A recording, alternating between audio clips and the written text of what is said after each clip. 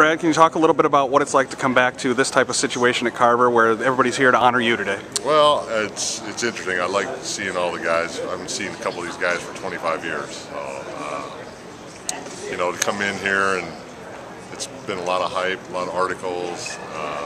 It's interesting. Does it still feel like it was just yesterday, or does this seem like a long time ago? It seems like a long time ago. But, you know, to come back here, a lot of the same faces around, it's really cool. So, do you, when you come back to this type of situation, do you still have that same feel that you did walking into Carver as a kid, or is this a different type of feeling? It's a little different. How so? Just because older, more mature. You know, I've played a lot of games in my lifetime, so the excitement's kind of gone. But no, I'm thrilled to be here to see all these guys and see Coach Davis again.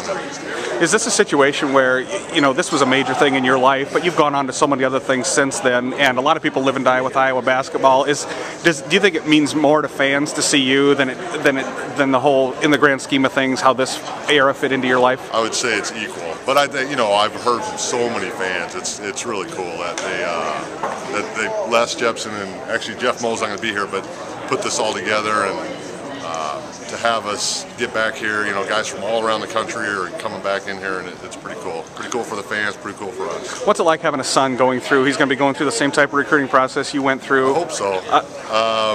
You know, I didn't really have the benefit of that because my parents didn't play sports. I didn't really know what I was getting into, so it was kind of overwhelming. I think I can help him a little bit, just steer him in the right direction as far as how to handle it. So I hope it's as frantic as it was when I was getting recruited. Well, now you got online things and people following his every stat, and I'm sure. Oh, it's just amazing. I mean, there wasn't even coverage when I was playing. You know, you might see something. There was no radio. You'd see something in the paper. Now it's internet everywhere, and so it's interesting.